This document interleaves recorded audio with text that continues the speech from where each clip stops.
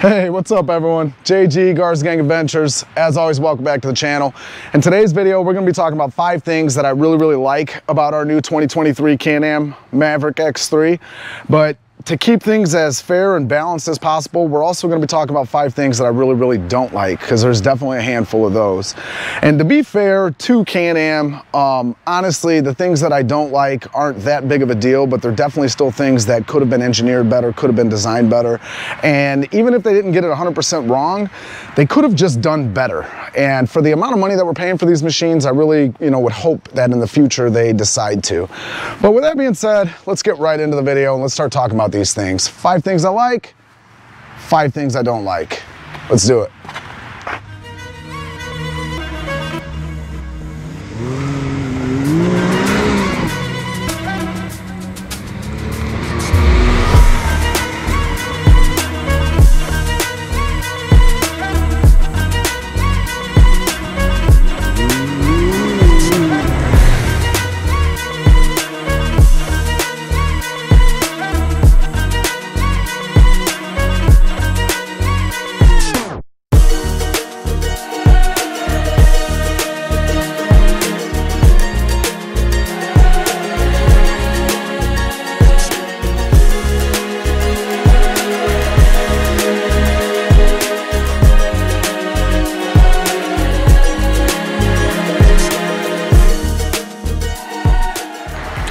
All right, so to start our list off, we're gonna start with the likes. And the first thing that I'm gonna come up with for the list of likes is definitely gonna be your price point and the value that you get from that.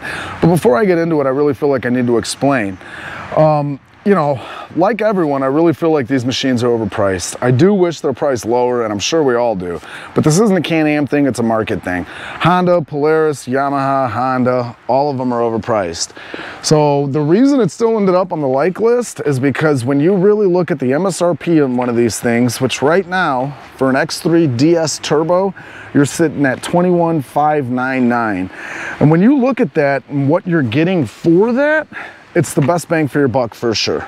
I invite you guys, compare it against the market, see what else you're getting for $21,599. It's a good value, and for that reason, it's gonna make the list. It's kind of interesting because I think CanAm for a while was priced a little bit higher, but the way Polaris has kind of kept up in their game and making their machines more and more expensive, now CanAm's really starting to shine, and I'm all for it. Moving on, the next thing on the like list is gonna be the interior layout, or what I like to call the cockpit. I call it that because once you're sitting in it, that's exactly what it feels like. Just to show you, there's the cockpit. CanAm really did a good job on the design and layout. It's well thought out, and it's definitely confidence inspiring. I like it, therefore it makes it to the like list. Number 3 on the list of likes is gonna be the 4-wheel drive system. The Smart Lock performs extremely well. We put it through some pretty gnarly climbs and mud holes, and it's yet to disappoint. I can feel the front differential engage, which is very different from the i4-wheel drive on the Honda Talon. The i4-wheel drive applies brakes to the tires that sense slipping, which is a story for an entirely different video, but I haven't been super happy with it. In comparison to the CanAm, that Smart Lock, I can feel it engage. I like it. I feel like confident in using it. I like it. I really do. Moving on, number 4 on the list of likes is going to be the stock tires. I'm sure a lot of you guys are going to go out there and upgrade the tires anyway, but for us, these 30-inch Maxxis Carnivores will suit us well. I'm a fan of the Carnies. They're not really great at anything, but they're pretty good at a lot of things, if that makes sense. We also have 32-inch Carnivores on the Talon, so we had that way before we had the CanAm.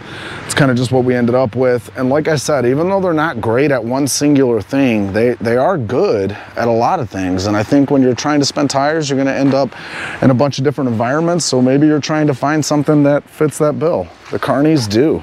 And to get it in stock form, what more could you ask for? The last thing on the list is going to have to be the aggressive styling. Now, to me, I don't know what it is about these CanAm machines, but they just look mean. I really feel like CanAm did a really great job of design and layout of the overall machine. It's just super aggressive. It looks mean. It's one of those machines, when you look at it, you're like, wow, that's cool. So when I'm spending this kind of money on something, I definitely want those looks. The Talon, I don't know if it has it or not, but it has reliability, which we'll see. So that wraps up the 5 things I really like. That's just my list. Your list might be different, and if you think we forgot anything, like I said, feel free to let me know down in the comments. Now, we gotta talk about the 5 things that I don't like. Number 1 on that list is definitely gonna be the engine and the clutch noises.